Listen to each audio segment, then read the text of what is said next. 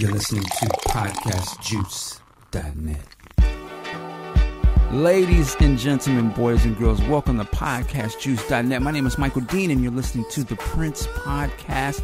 I've got a special show for you today. I've been calling this show in my mind the Young Guns, but then I thought about, I don't know if I want to put guns in there.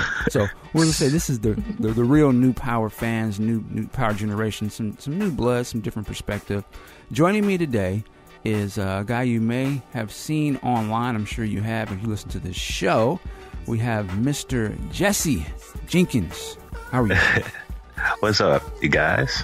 Man, it's a pleasure having you on. I've been wanting to connect with you for a while, so it's good to have you on here. For those who do or don't know, Jesse has a YouTube channel where he does a lot of great reviews and commentary about Prince and the albums. That's how I came across him, so we'll get into that, but definitely check that stuff out. Also, we have Mr. Brandon on the show, and he's been on the show before. But Brandon, how you doing, sir? I'm doing good, Mike, and the rest of the guys on this panel. It's always an honor to be on this show, so thank you for having me. Oh, man, for sure. Thank you for coming on. Again, another YouTube channel that we have to check out. We'll get the names, everything, but a great commentary on music. And also with the great commentary on Prince activities as well. So we'll get into that. And then last but certainly not least, we have Crystal, who has been on this show before. Crystal, in my opinion, for me, as a person doing this show, this is somebody who from the gate has supported Podcast Juice. We got some little audio thing going there. But has supported Podcast Juice from the jump. Is always putting in, has contributed to making sure this thing is running. So I'm always going to pull her into any opportunities I can to have her on there. So Crystal, how are you doing? I'm doing pretty good. It's nice to be on again. I kind of miss being on here, so I'm ready to talk some Prince. Right on. All right, so let's get things going. First I wanted to do is ask how you guys got into Prince. So, one of the points of doing this show today is I wanted to get some different perspective from, let's say, younger fans' viewpoint of how they got into Prince. A lot of us, or at least for me, I would say, Purple Rain was sort of the thing that set it off for me. I had heard of Prince before, and you kind of saw him bubbling a little bit, but wasn't super aware of who he was, and certainly wasn't all into it. And then Purple Rain comes out, shocks the world, and all of a sudden, whoa, this guy is. What is this? And you go back and listen to a few of the older albums at that point, and you're like, oh, that was, you know what I mean? And so then from there, he's just busting your head every year with something new that you can't even explain. But I've come across fans who weren't around during those times, and I've come across people who are like, yeah, when I heard Diamonds and Pearls, or 3121, I was enamored, and I went back and did it. So I want to get that kind of perspective. I think it's interesting, particularly going forward, where Prince is headed. You sort of have almost, sometimes you have two camps of fans. You got those who are just beholden to the 80s, and I may have a foot in that, and I'm like, it don't sound like that. And then you have, other things like, yo, I appreciate both sides, and the guy grows, and this and that. So I wanted to get into that. I'm going to stop running my mouth. So I'm going to start with Jesse. I'm going to start with you. How did you, so let me ask you a question. All right. When did you first hear of Prince, and then excuse me, when did you go all in and dive deep into Prince? Prince was not played at our house because I came from a really Christian kind of home, and my dad and everyone knew about him, but he was never really on. So I would say the first time was really accidentally while looking for this sounds crazy, but I was listening to, I think I was downloading LimeWire, and I wanted to listen to some Fred Hammond song, and Adore came on instead. Interesting. And I was like, what is this? And it sounded really good. And then I looked up Prince, and the Black Album came up, and I heard When Two Are in Love. But it wasn't, I would say the first full album was really the Black Album. Really? That's when I really got it. Yeah. Okay, so that's the first time you heard. What was the thing that you said? Okay, this guy is a guy. The first 2010, I heard that someone put the whole review. They reviewed the 2010 album, and they had at the time the songs on it before he removed it all. And I heard "Beginning Endlessly," and that was like, whoa, that was it. "Beginning Endlessly." Wow. So let me get this straight, because a lot of people they have something to say about 2010. I think the album is dope. The album is dope to me. But so "Beginning Endlessly" on the album 2010, that was the trigger point where you just said, that's tight, man. Yeah, the title and everything, because it's been literally like I've been beginning endlessly, but it's that song. I heard it. I couldn't. Just the sounds. I've never heard anything like that for some reason at that point in my life, especially coming into my musical understanding. Mm-hmm. It was. Yeah, that was it. Beginning endlessly. Okay.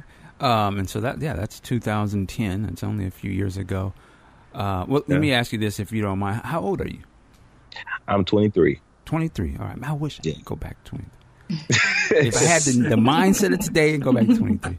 But so 2010, "Beginning Endlessly.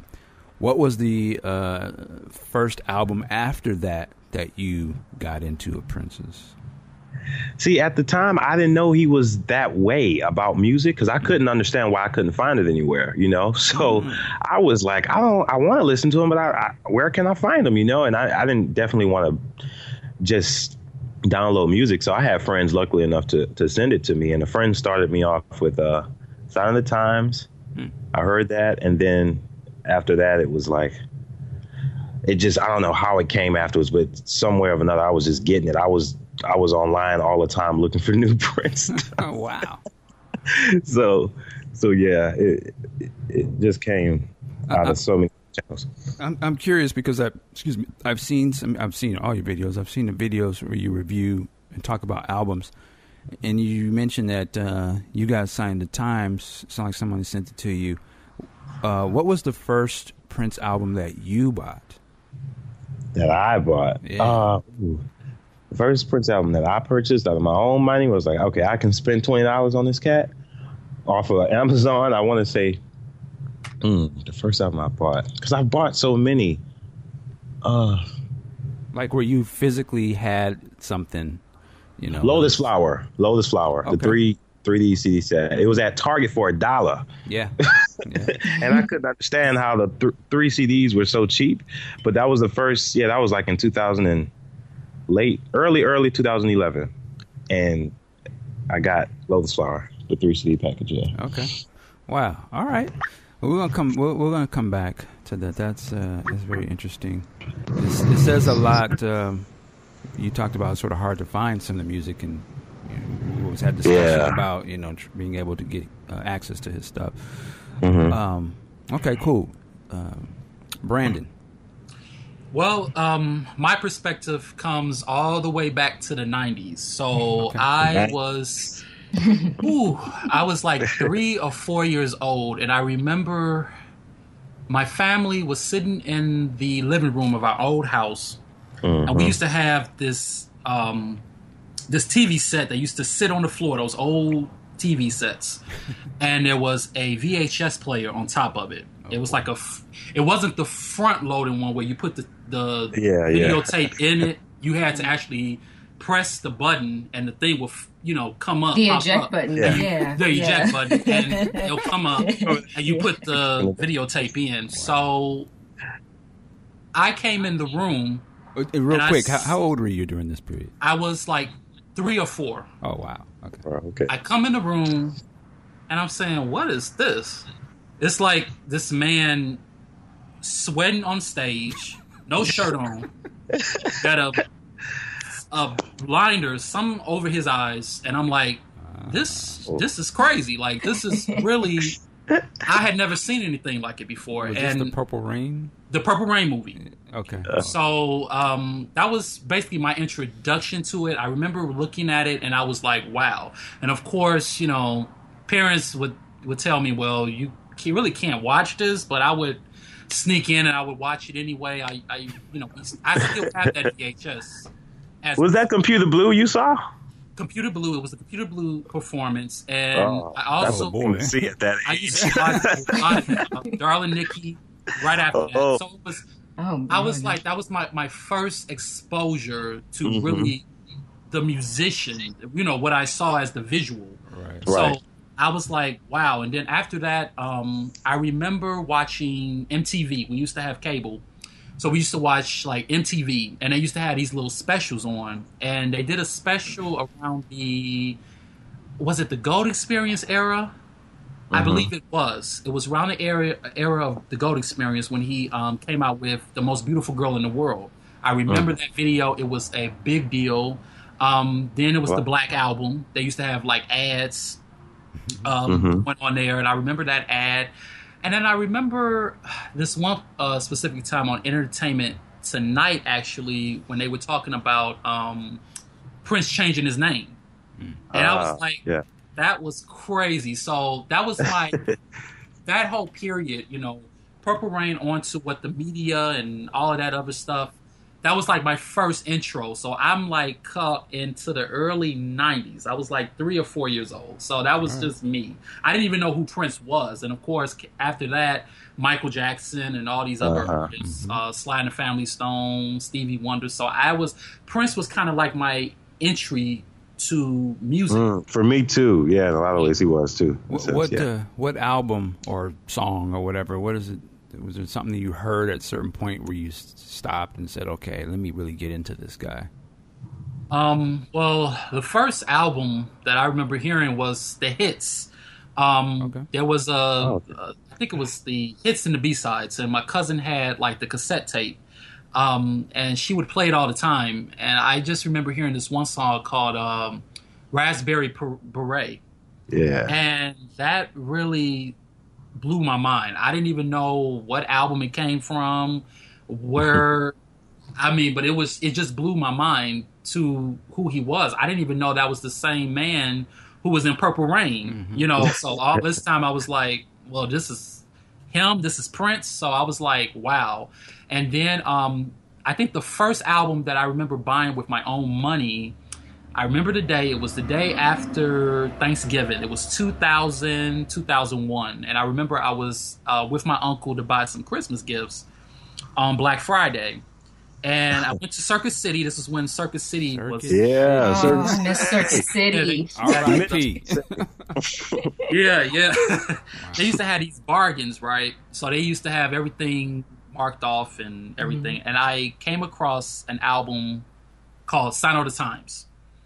And I read about it in books because I have like a whole history with Prince, but I'm going to sum it up.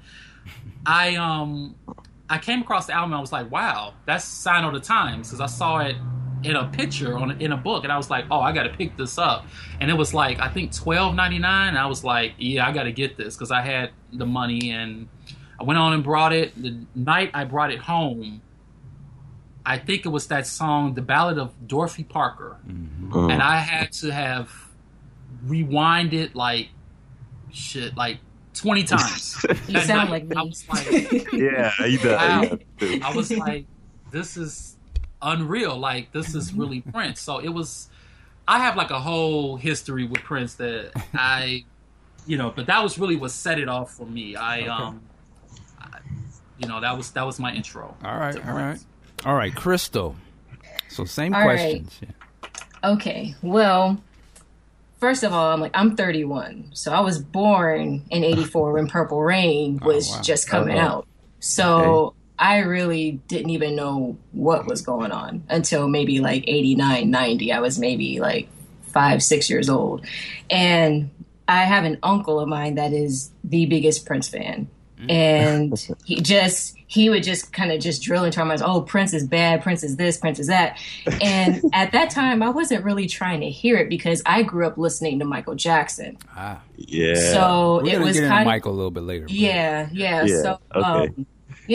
I just grew up, we had that Moonwalker video and just played that out. And that's all that we really listened to. And then, I didn't really hear Prince much in my house, not because of the Michael Jackson thing, but my dad, he was always playing James Brown and George Clinton, like Parliament, all that. So, all that stuff, that I learned, Prince kind of, took from that, but just was influenced by that stuff anyway. So, I learned that later on. But it's just funny because, for the longest time, I could not get past the visual of Prince. I thought he looked so weird to me. And I couldn't take him seriously. And it's like, I really had the hardest time getting past the visual. Like, I just remember what that yellow outfit with I was like, okay. Wow. At that point I was like, you know what, I don't know, I just don't. So it's just that just stuck with me for years and years and years, and just probably in the last 2 to 3 years I finally learned to get past the visual. Oh, and you said you've been a fan since. Hey. I know. But I think one day I was just sitting around and I just kind of got bored with my catalog a little bit, and I was like, I want to do something new. I want to hear something new, and I was just thinking about how much I've been told. Oh, you got to listen to Prince. It's the music. It's this. It's that. And I'm just like, you know what? Let me turn off my blinders to this visual and listen. Right. And so I started, with Sign of the Times, actually. That's amazing how Sign of the Times is the first album that's like catching people. Yeah, and just like Brandon, Ballad of Dorothy Parker's, that's it. That's it. Okay. Yeah. That is it. So it's interesting because I swear it was just strange. Like I wasn't ready for him, that says something. He says it. Y'all ain't ready.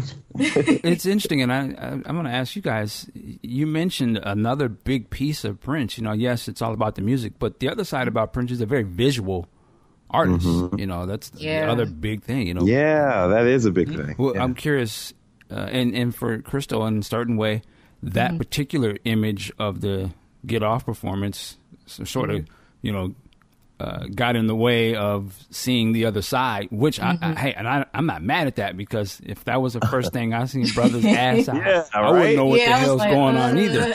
I don't know about that.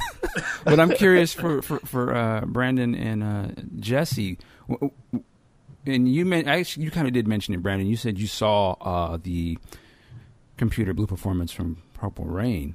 Yes. I'm curious, Jesse, do you remember, like, when you saw Prince? I don't know what Prince, style he was at that particular time. Did this stand out to you? Like, it did. Yeah. Like, I saw Love Sexy. I saw the Love Sexy makeup thing with the, the jacket, and he had all the makeup on his face and the police hat. Oh, yes. And I was like, what in the world? What is he doing? Like, I couldn't understand it.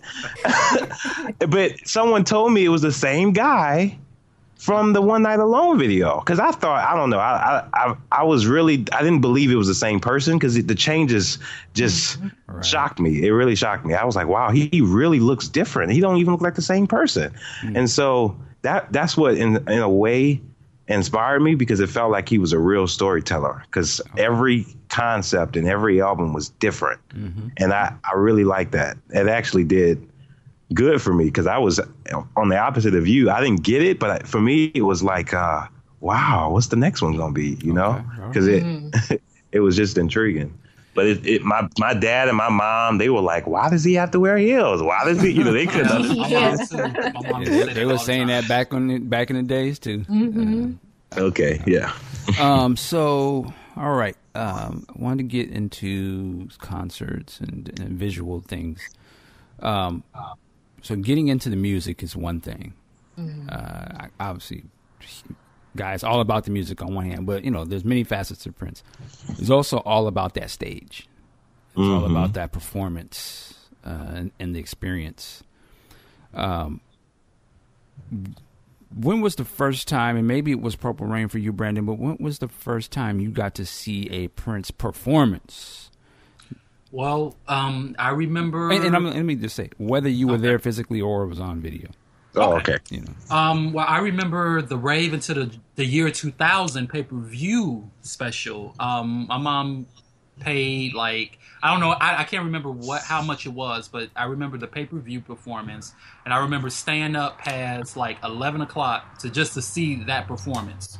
Wow. And it was like, whoa, like I had never seen a full Prince concert in my life, but that was kind of like that really set me up to experiencing him artistically, the depth of his material and everything that he was doing showman wise.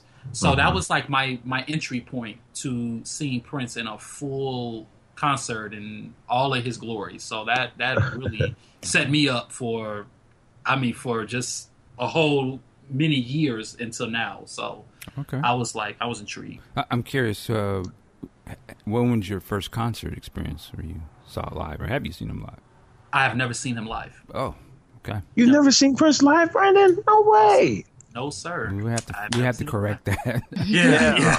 I have gone physical. And I swear I'm gonna do some work. Yeah. Crystal, what was the first thing you saw? Well, I guess it was the Get Off performance. Yeah, and wow, Get Off was But he rocked that. But it's like being younger, I was like, I do not want to see this man's. I just was not. I was not ready at all. I think none of us were ready. When was the first concert, if you've ever seen him live before? Let me see. It was probably. Does Purple Rain count? Well, no. I mean, when was the first? I want to know when was first. Have you seen him in person, like live? No, and okay. I want to. Okay. I want to. Yeah. No way.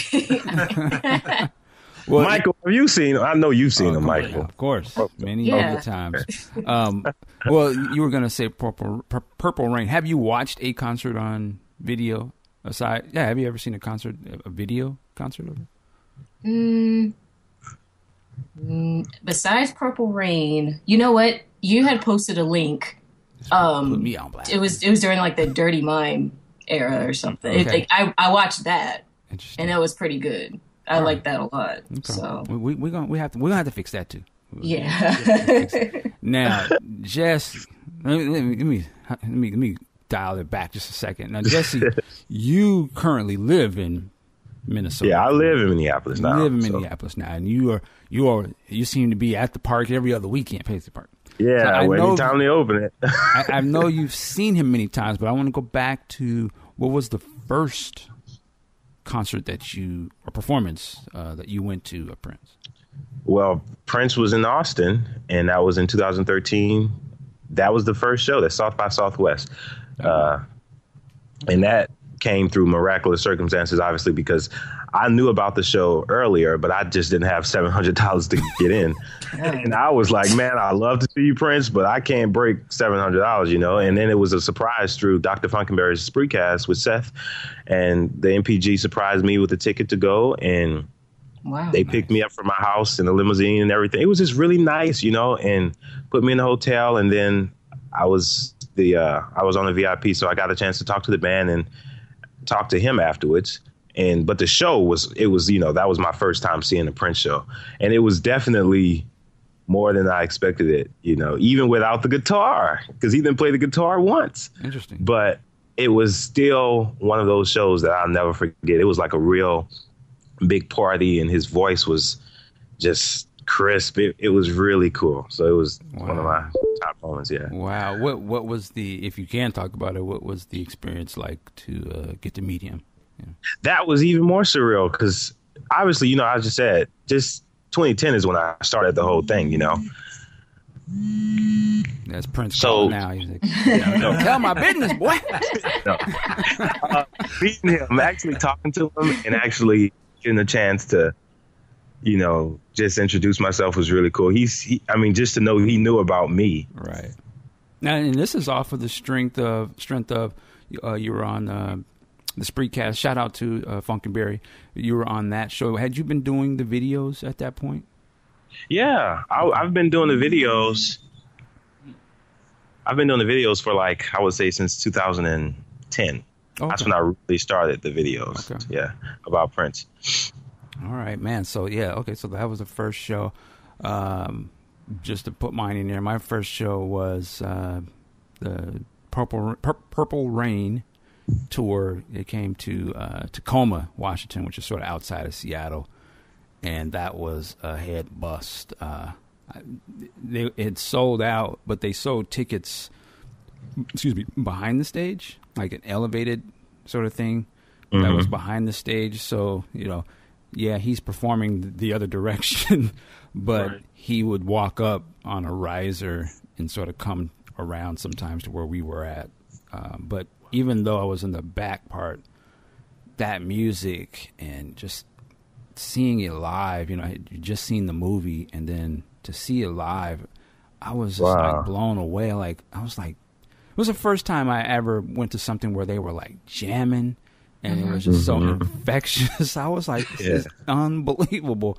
And I was blown away. And the Sheila E. had opened, and I it's like, good Lord. And I was done. I was done after that. I was like, that was the thing that changed me. But so that's interesting to hear about that, your first times. I want to go to Jesse a little bit. So, Jesse, you've how many times have you seen Prince live?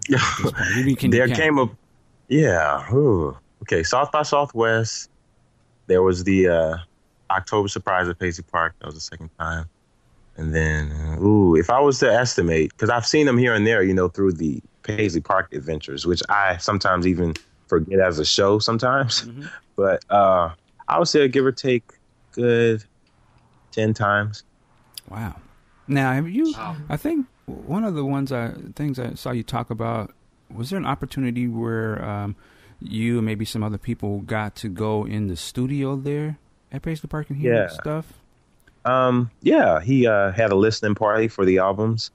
Actually, last year when I went to Paisley Park, that was a trip that he flew me out there to see, and that was the first time I actually got a chance to explore a bit of Paisley that I didn't see before. That was the time I listened to the Plectrum Electrum and Artificial Age album.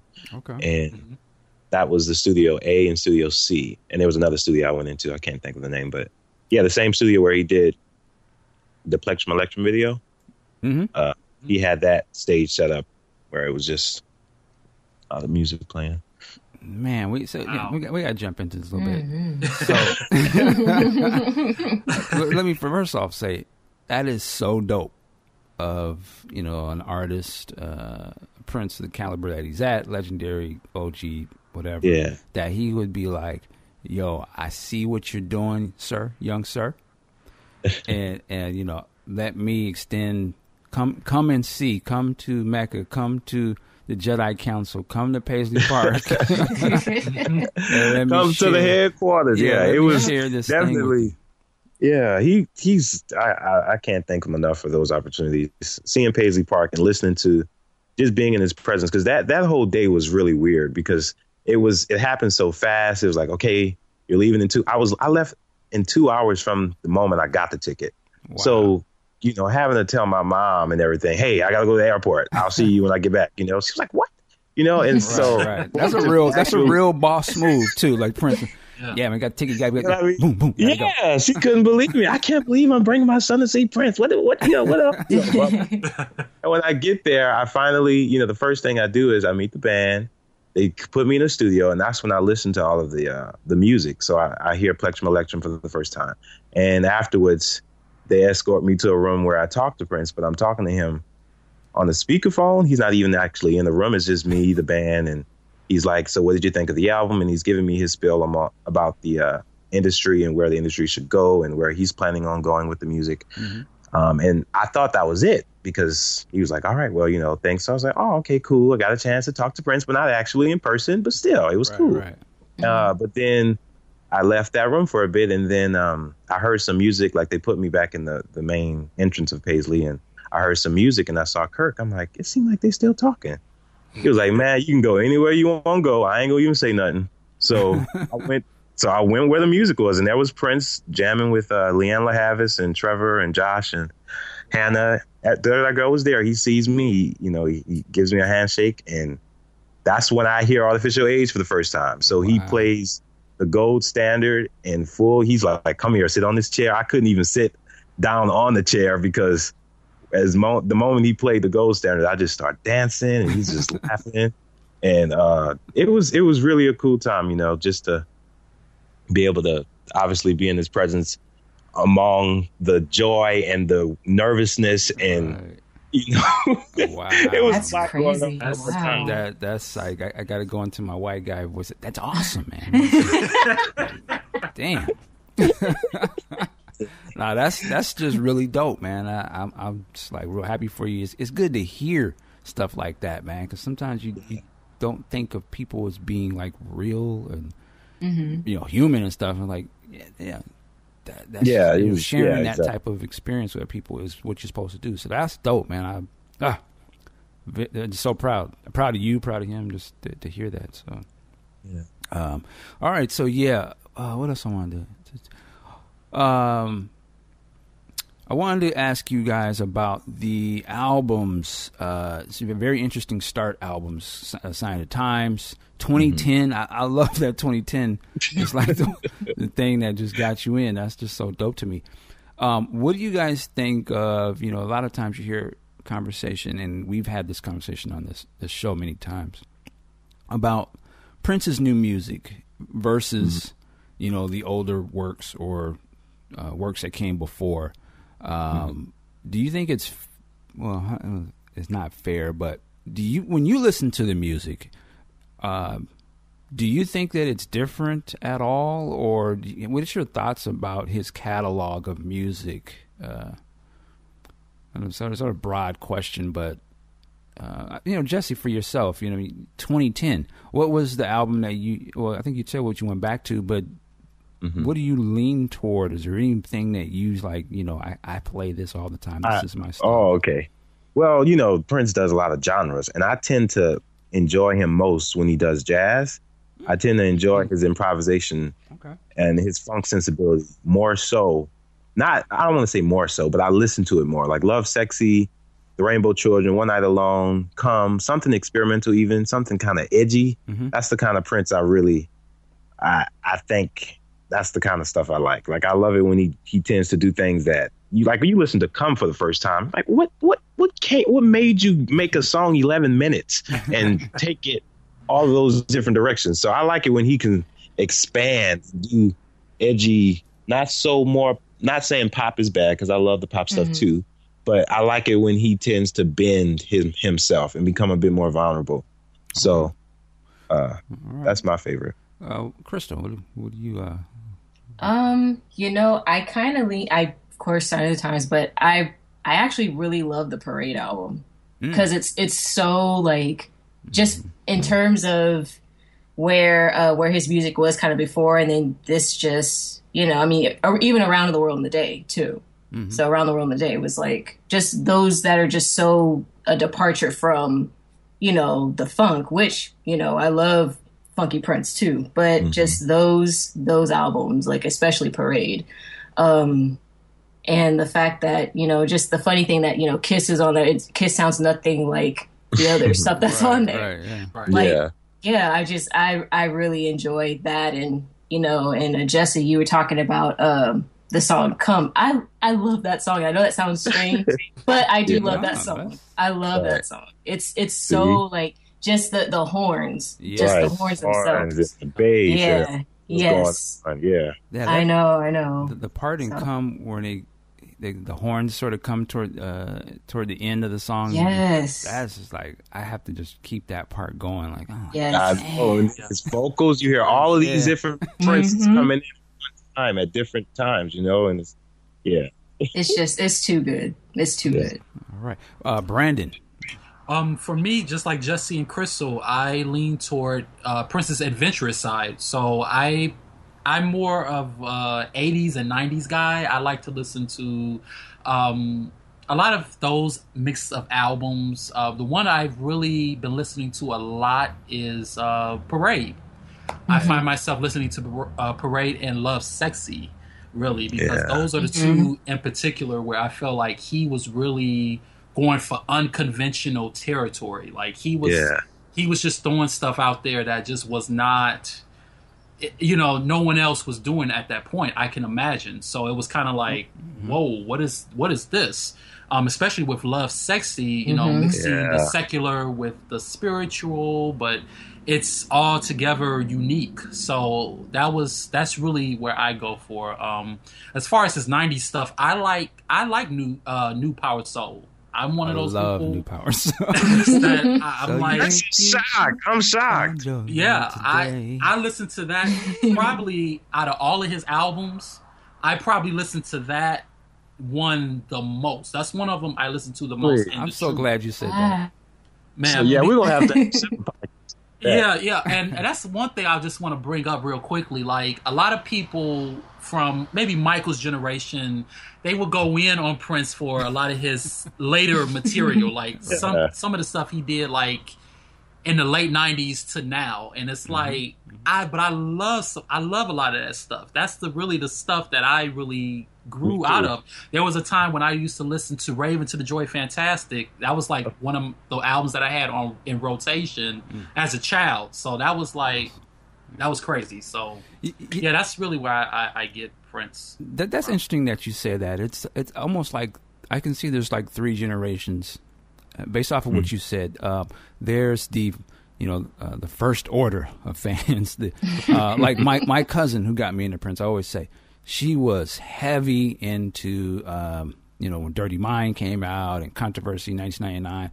I didn't even really know who he was at that time. But when I would visit her in Houston, it was unescapable that music was just playing at all the parties, and she was all enamored with it, which she should be. I mean, it was killer stuff. Yeah. And then Purple Rain comes out, and she was still into that. Obviously, this was, it was sort of the accumulation of this guy I've been rooting for the last 4 or 5 years. Now he becomes a superstar. And yeah, everyone understands what I'm talking about. And then he drops Around the World in a Day. Yeah. And so this was the changing of the guard. This was, that first order was like, whoa. What is this? Where's that funk Minneapolis, sort of thing? He has a cloud suit on now. Yeah, the music totally changes. But for me, that's one of the points where I'm like, whoa, my head is blown open. Like, I'm on board, and I'm all into that. And she sort of falls back, and some of those, there's a lot of people that had something to say and sort of went into other things. And I would see the same sort of thing now. It's like, so, and what you said. You take an album like New Power Soul and 3121, blah blah blah, and some of people from the second generation part, it's kind of like, whoa, yeah, it's kind of changing up a little bit. It's not the same, this and that, but you'll come in and you're like, whoa, I love this. This is amazing, da da da, which it is. Yeah. So I think he has such a long career, still going, such a long body of work. And it's generational. And I think each of these three generations come in at a certain point. And the great thing about Prince is that he is able to flip the script, right? And I'm doing this now. And sometimes you're ready for it. Sometimes you get ready for it later, And so I think that's great that... eclectic. Yeah, it's like, boom. I mean, like I said, 2010 could be the album that gets you in, or you understand how New Power Soul is so dope, that album. And but then when you take a step back from it, like when I take a step back from certain things, I can say, you know what? Damn, there is some heat on this later album, or this shit is actually really dope. I just didn't give it a chance, and blah blah blah. I wasn't ready for it at the time. So there's a lot of stuff to. He's like that, definitely, where a lot of his music grow or it catches you at random. Yeah. Because New Power Soul, it did the same for me. It was about last year. It caught me where I was like, oh, now I see, I still have certain things about it that I don't totally, like Freaks on This Side. I still,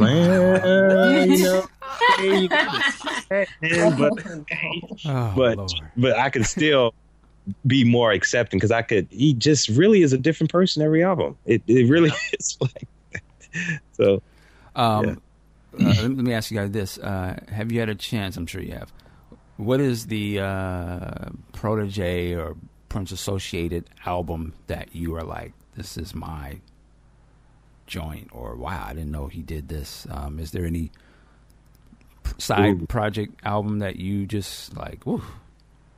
Can I give like you may have a specific? Couple. Yeah, I have like. It's just, you know what, the thing with me is I'm listening more to his protege's albums than his own albums nowadays. Yeah. It's like, it's weird. Like, I'm listening to The Family, and that album is just like heat, man. It made my head spin when I first heard it. It's like, this is the sound that birthed Parade and Madhouse. It's basically a merger of that. But he was doing it with these guys, and they kind of went into their own direction. And the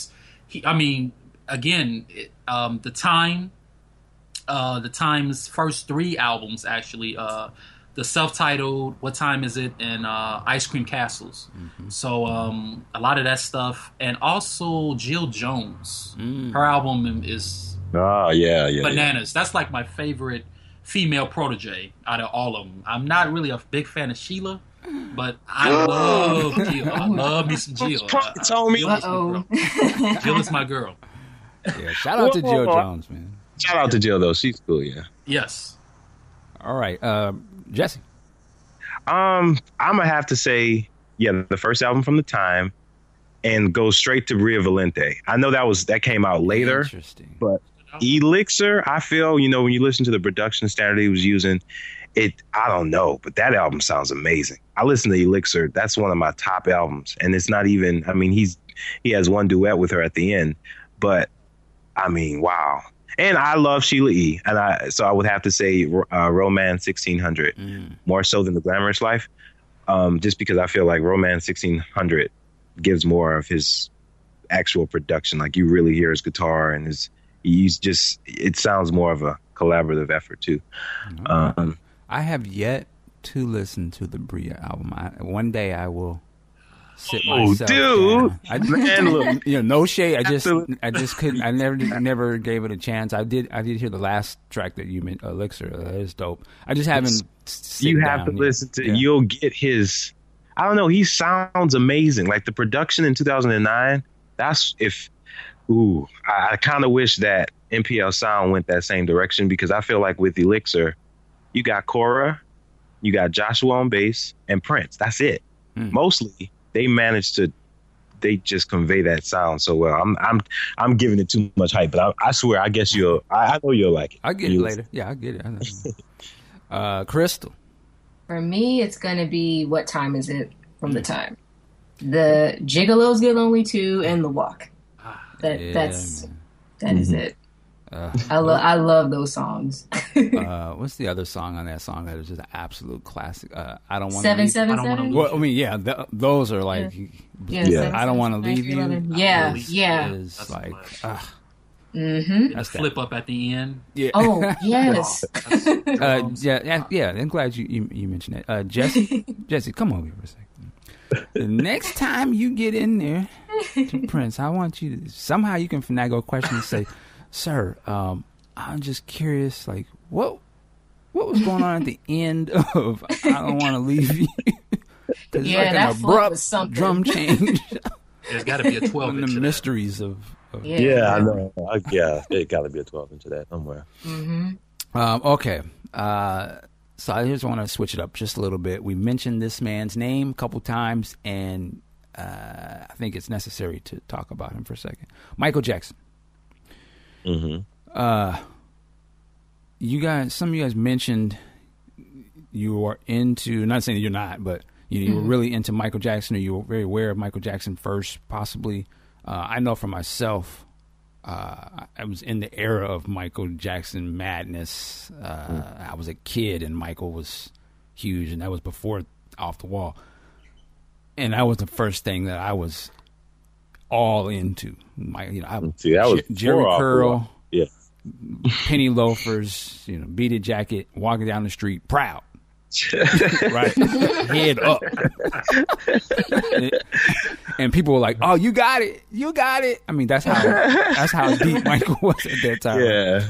So I'm curious, like, talk to me about Michael Jackson in terms of, and then also I'm from the era where you just, Cats was damn near ready to get in the blows over it. Was Michael Prince, all that nonsense. What is Michael Jackson? How does that what does that mean to you as well? Is it fair to even compare or talk about these two in the same breath, in your opinion? Well, not to say one is better than the other or anything like that. Okay. Yeah. Well, where I grew up, it was always that thing where, it was either going to be Michael or Prince. I'm a 90s baby. I was born in 91. I'm 24 now. So when I look back at my experience with Michael and Prince, Michael, I was a fan of both of them. I grew up with both of them, but my intro to music was absolutely Prince and Michael Jackson. So Michael Jackson, to me, when I was growing up, he always seemed to be like a white. I didn't know if he was white or black. That was always the thing, because that was around the time his skin was, changing, and I really didn't really get into Michael.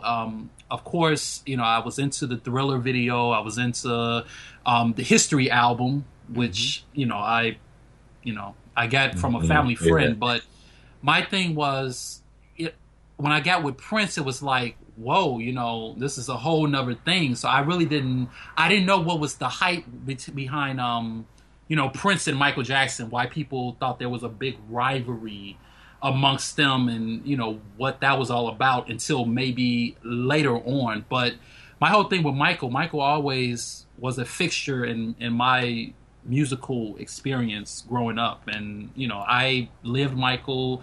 When I first saw the making of special behind Thriller, the video, I was like, man, that had to have been a big time for everybody in pop history and the world. I mean, looking at him, just looking at them, and John Landis, put that whole thing together. That was like, whoa. And then actually listening to the music, I didn't actually get into his into his adult discography until maybe 2001, and that was around the time Invincible came out.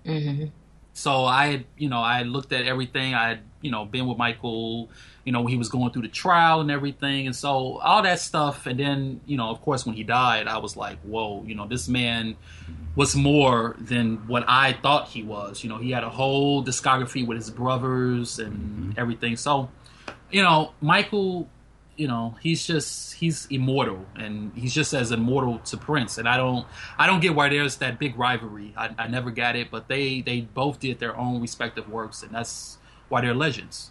Yeah. Jesse, I know you are Michael. Hell yeah. Into Michael. I'm Michael all day. Well, look, I've never understood the divide either, because it started off with Michael for me. I just got into, I started to look at Michael more than just this one-dimensional singer, and I started to see just his heart and what he was for, So, I mean, I've always been with his music, but just thinking of how he extended his music and what he did with his charity work and just his message of love and how he embedded that in his sound and his consciousness politically too, that shocked me, because a lot of people weren't talking about the things he was talking about. But both of them are equally, they have their own crowd, and I would say, but I think the reason why a lot of people stuck with Michael first is because he's been around longer. He's been around since he was 5, And so seeing him from the Jackson 5, seeing his evolution and then the things that he went through, made it, I think, challenging for some people. They didn't really know how to define him, but listening to his music, his production, I think he's, him and Prince are two of my favorites. I don't ever look at them as competing. They've always had their own message, and whenever they want to give it out. So, all right, Crystal, sort of same question, but I want to add this to it as well. And I think somebody mentioned it. When I think of Michael Jackson, when I think of Prince, I think of the soul. And I'm not talking about soul music. I'm talking about the message. I'm talking about that feeling that you get, and whether that's from the emotion of the voice or the lyrics.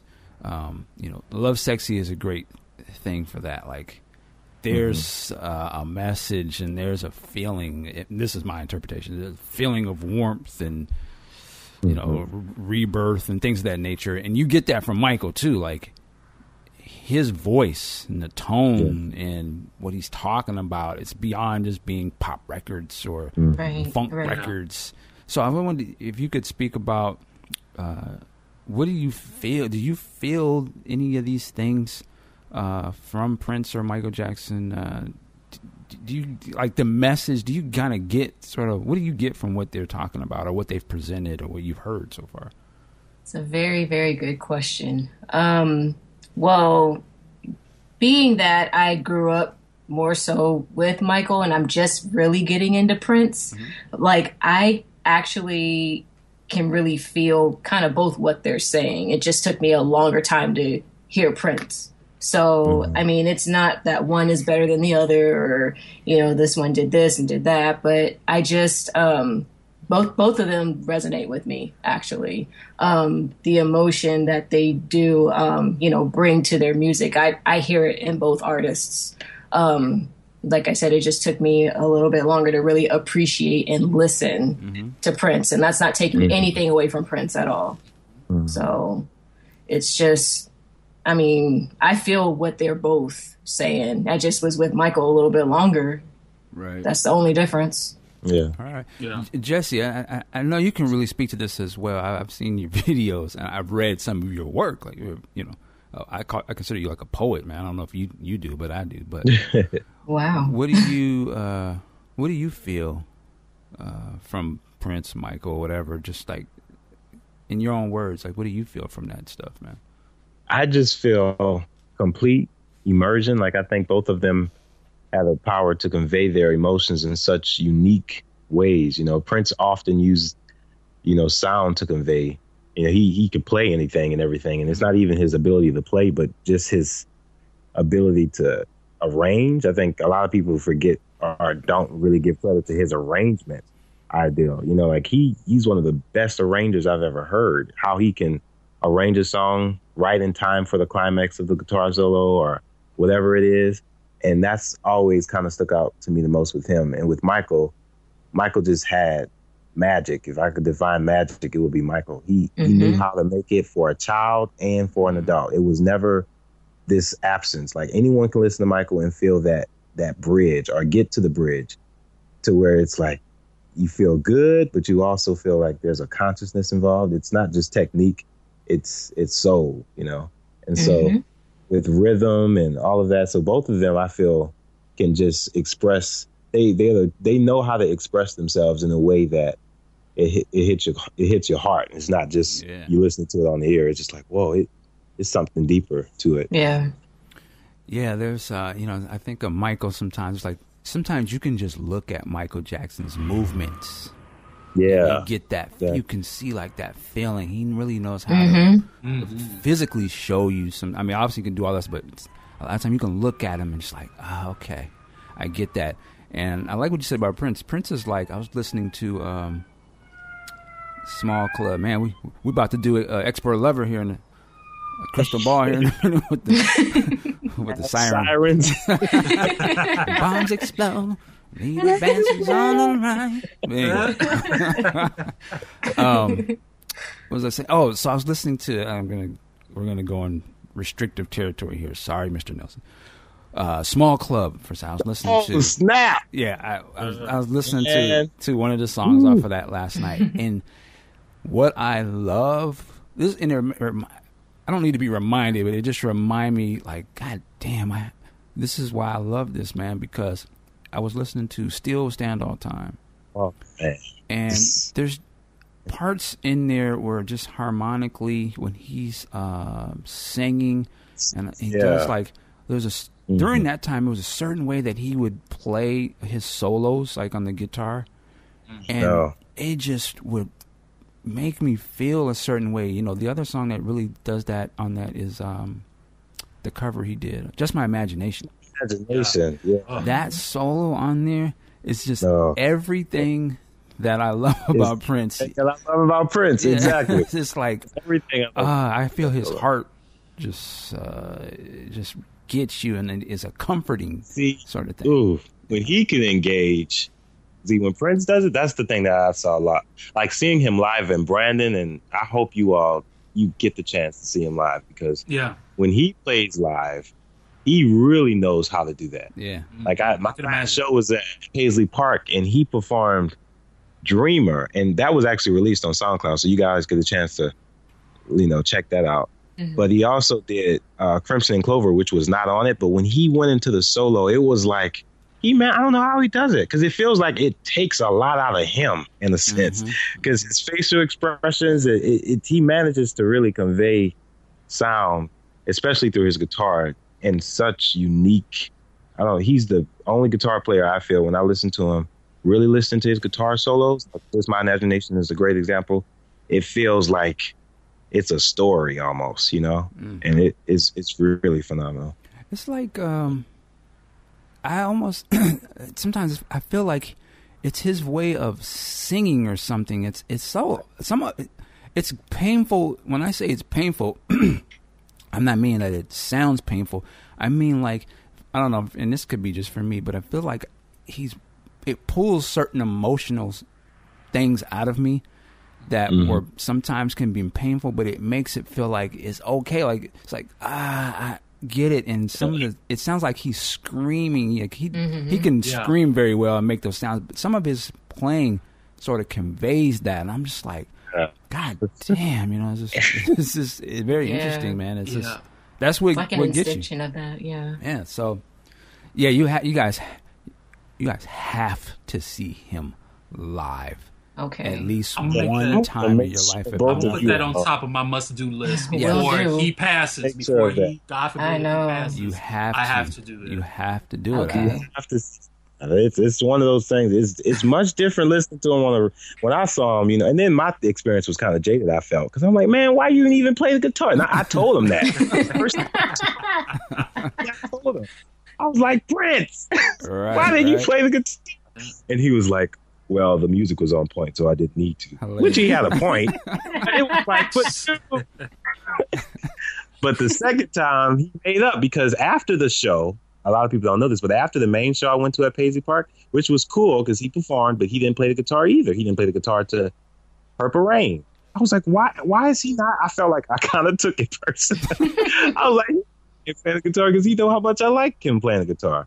But then after the show, there was a little private party there. It was just 50 of us invited into the Plectrum Electrum room. And as soon as I walk in, this feels like a dream because he has his gold outfit on. His afro is all puffed out, and he sees me, and he points at me, and he says, I have my guitar just for you. Oh, that's awesome. Wow. Oh, wow. That's a big moment. Yeah. Wow. Huge moment. And the first song he did was Plectrum Electrum. No, that was the last song. The first song they did was actually Stratus. And he went into Stratus, and, but when he got into, but when the second, in the middle, he was like, so what do you guys want to hear? So it was just complete silent. No one said nothing. And then it's like Plectrum Electrum, and he was like, okay, cool. And then boom, boom, boom, straight into it. It was like we all were like, that was so. Yeah, he made up for it. But you guys got to see him up. Yeah, that's it's a must. We're gonna wrap things up. But speaking of, so you got to see him live. I'm curious.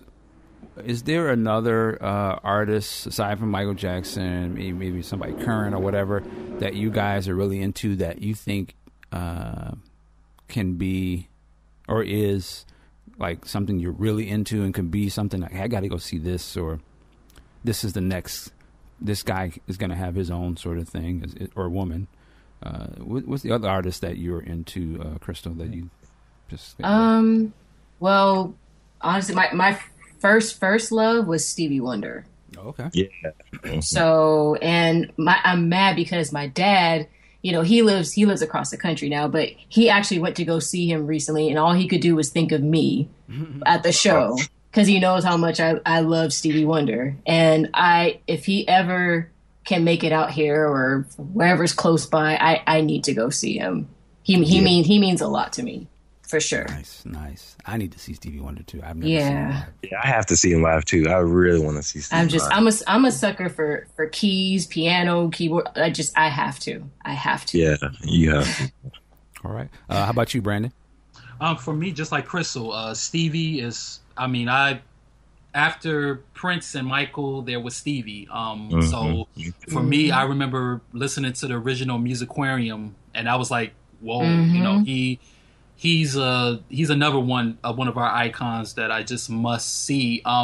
As far as the person who is now dead or had passed, I wish that I would have been around to see Marvin Gaye. Oh, that's another one. Because Marvin just has something that I think, Mike, you just touched on it. He had something that, when he sang, it's like he could tap into your emotion. Yes. So I would have loved to be around to experience that, that type of thing and actually get to see him visually. So that's two of my favorites. I can't. Yeah, I wish I had to see Marvin. I know. I love Marvin. Yeah, love Marvin. Yeah, the story is crazy. I wish I saw both of them. Yeah, I look at Marvin the same way I look at Prince in some ways. Yeah, it's interesting. Jesse, anybody else for you? I mean, they said Stevie, and that's like, yeah, I really got to see Stevie. I got a chance to see recently, and Erykah Badu. I would love to see her. Yeah. Yeah. Yes, I saw her once. She's the shit, man.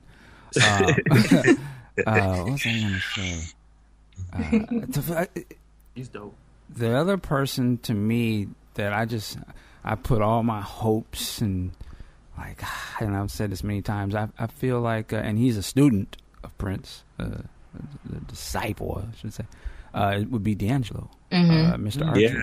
I knew you were going to say D'Angelo. Yeah. I knew you were going to say. I hear so much about the show. It's really good. Yeah, I hear about it too. He was just here last week. I didn't get to go. I was pissed about He's going to be here at first half. I saw that.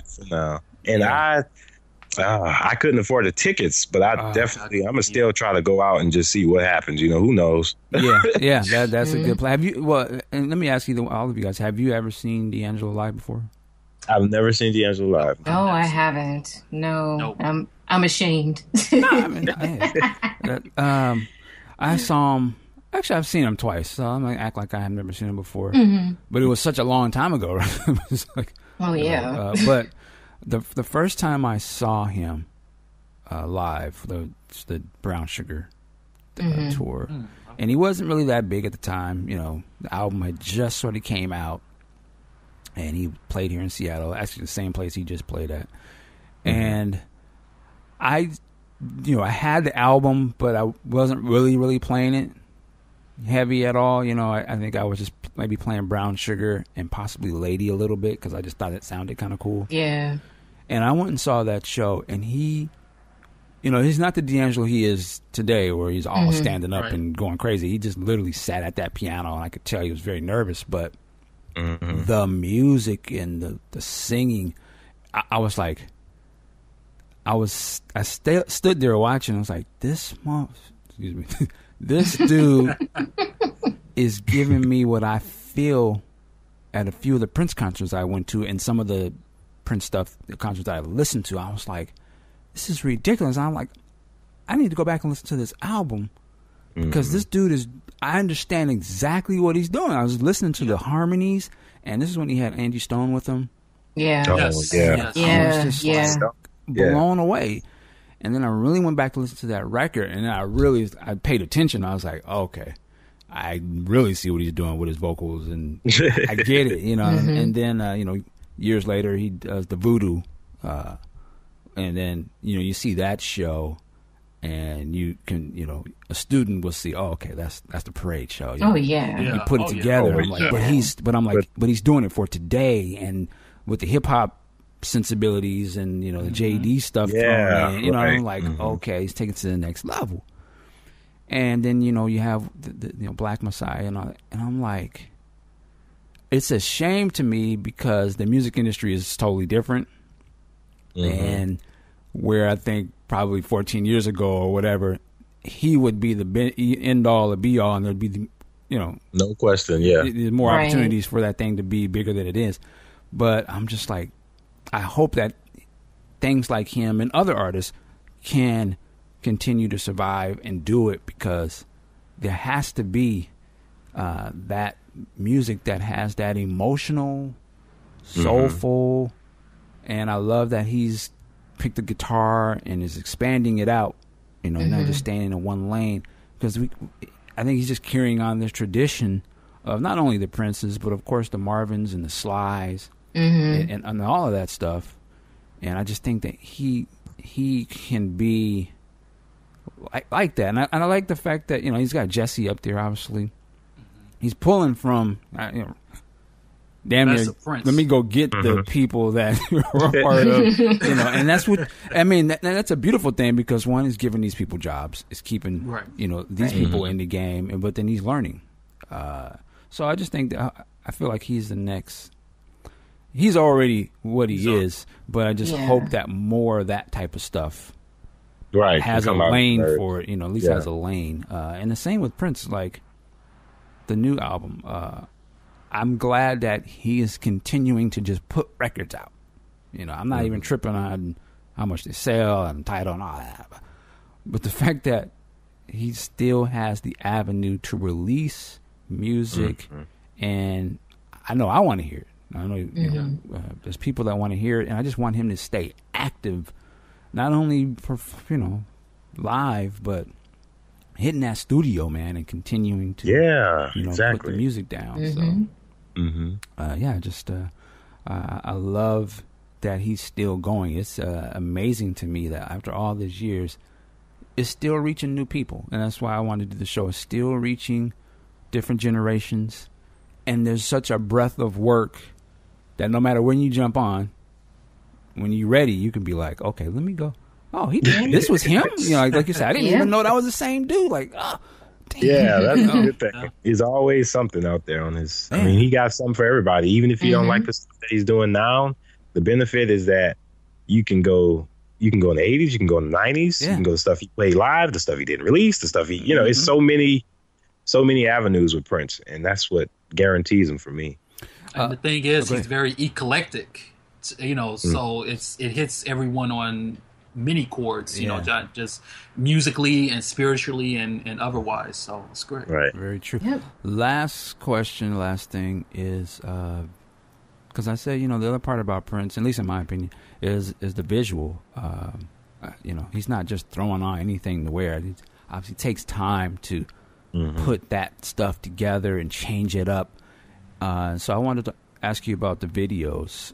Have you guys had an opportunity to see, some of the older music videos or newer ones? But have you guys seen like the music? And I asked that because I know it's a little hard to see them nowadays. Yeah. But have you had a chance to see any of the videos? And did any of them stand out that you're like, hey, I love that video? Let me just say this real quick. And Prince, no. He was not like Michael with his videos. We know that. He was literally just jamming. So there's no video. The only video, there's 3 videos that stick out to me the most that I like, which is I Wish You Heaven, Dinner with Dolores. I don't know why, but I love Dinner with Dolores. And then the other last one would have to be You Make My Sunshine. Everything else, though, has always been, didn't really get it, like Alphabet Street, or I guess When Two Are in Love is a great video, huh? Yeah, that's it for me with video. All right. Brandon.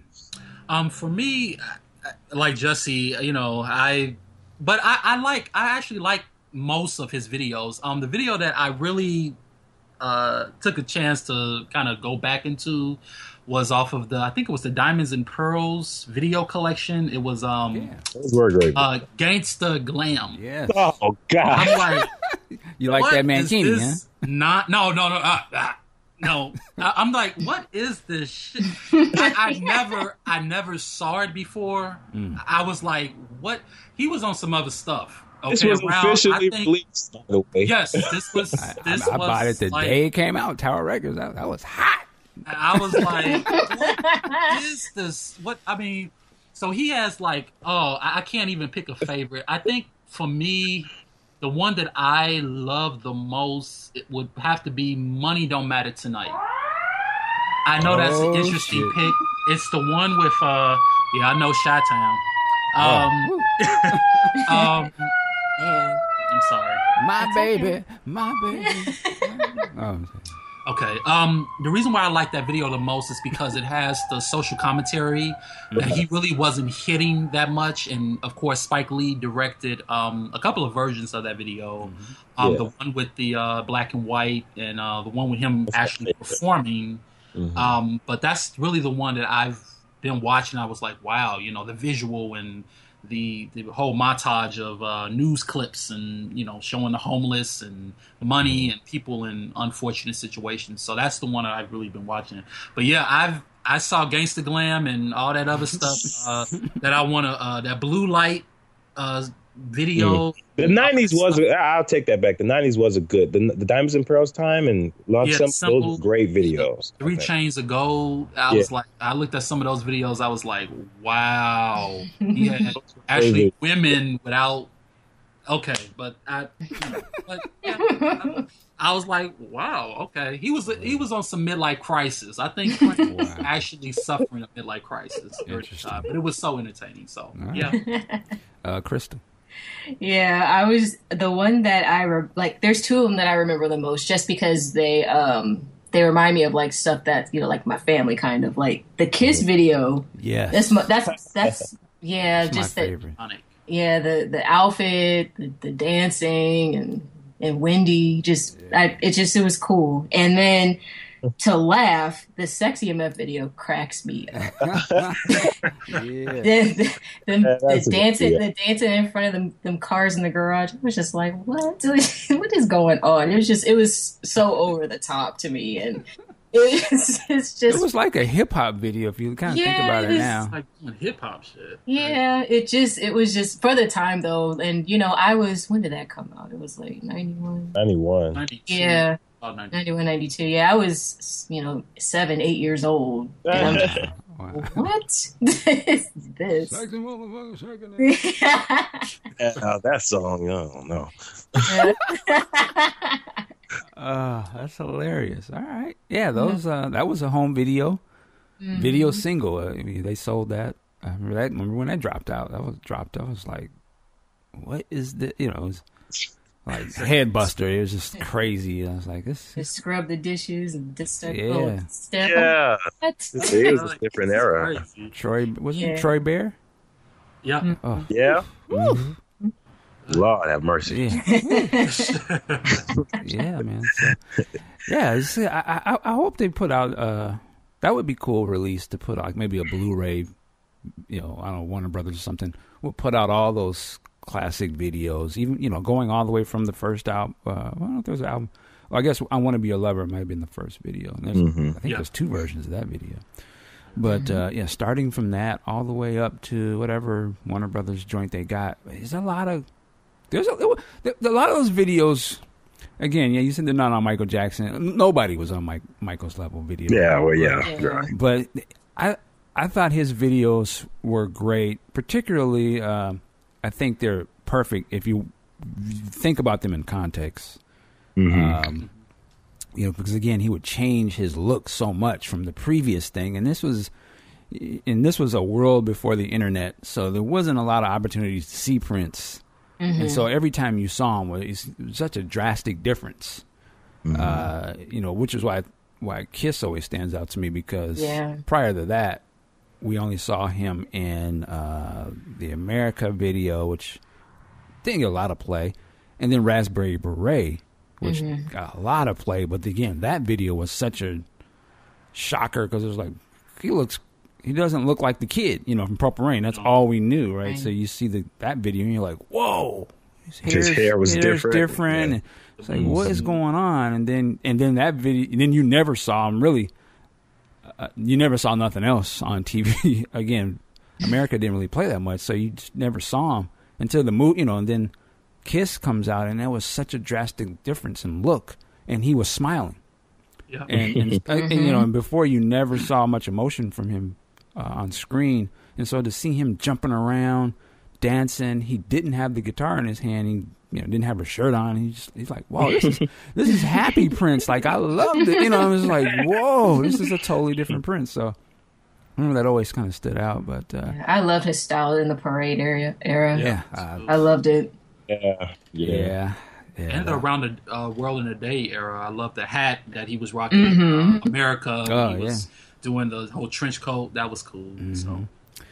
Yeah, all right. I mean, this has been an excellent show.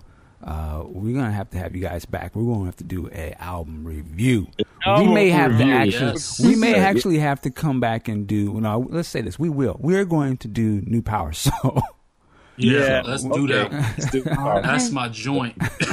I want to talk about that. So we'll definitely come back for that.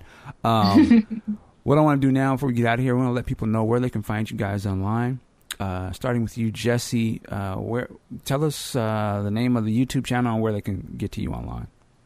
So my YouTube is Jester Rants, which is JESTRANTS. So just like Jester, and then add ants at the end of it. And you can find my Twitter at Jester I7 EYE7. All right. And let me also put this out there. Jesse? I'm going to be your Jerome. So the next time Prince call you up, Prince, I need another one for my valet, Michael Dean, because I got to get in there. But anyway. Yeah, for sure. Okay. I'll hold the mirror for you. Brandon, where can they find you online? Yes, I'm on Facebook by my name, Brandon Owsley. I'm also have a YouTube channel where I do videos. It's Brando Soul, BRANDO Soul, SOUL all together. Also have a Tumblr. It's brandonowsley.tumblr.com. So you can find me on those spots. All right. Crystal, where can they find you online? You can find me on Twitter. Name is Chris Neese. It's CRYSNEECE. And that's where I'll be. All right, ladies and gentlemen, there you go. Let us know what you think about this show. Leave your comments, questions on the Facebook page or on the site, of course. Also, check us out at Podcast Juice on Twitter. And podcastjuice.net is the website. Also, you can check us out on Facebook, of course. Hey, you always... I'm losing my voice and I'm tripping. Work it like a job. We will see you next time.